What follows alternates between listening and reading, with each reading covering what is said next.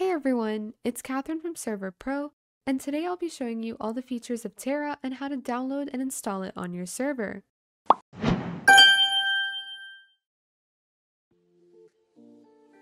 Terra is a modern world generation plugin and mod that allows complete customization of world generation with an advanced API, tightly integrated with a powerful configuration system.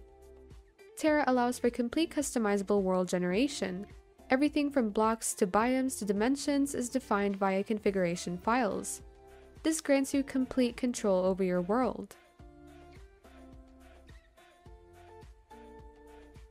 First, you're going to need to go to the Terra website. You can find the link in the description below. Click on Versions at the top. Then select the Fabric version of the mod and click the download button next to it, which should instantly download the file.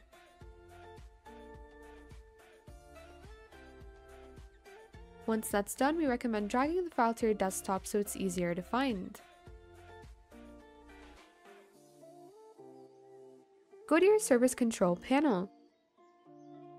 Make sure your server is set to Fabric and that you've also selected a version that is compatible.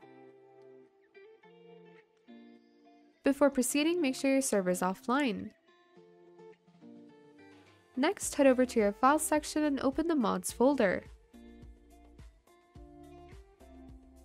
Now you want to drag and drop the file into this folder.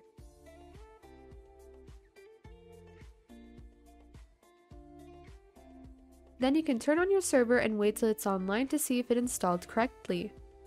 After doing so, head over to the Console tab to make sure the mod is installed. You can see it's installed when it says Done near the bottom.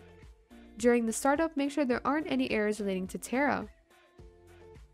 To enable the Terra world generation, first make sure your server is offline. Then go to your Files section. Scroll down until you find the Server.properties file and then open it. Look for level type. If the level type key doesn't exist, simply add it yourself to the end of the file. Next to level type, paste in the following config. We will have this config in the description below so you can copy and paste it.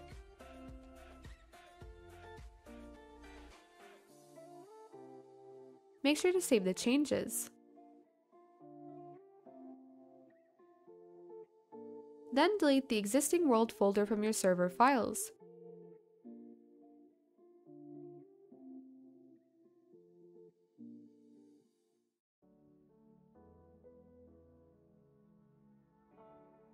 Now you can turn on your server and the mod should work.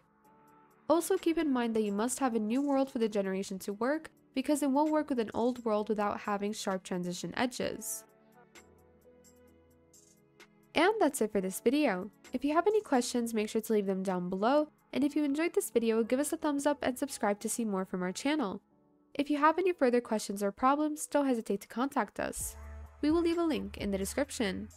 Thank you for watching!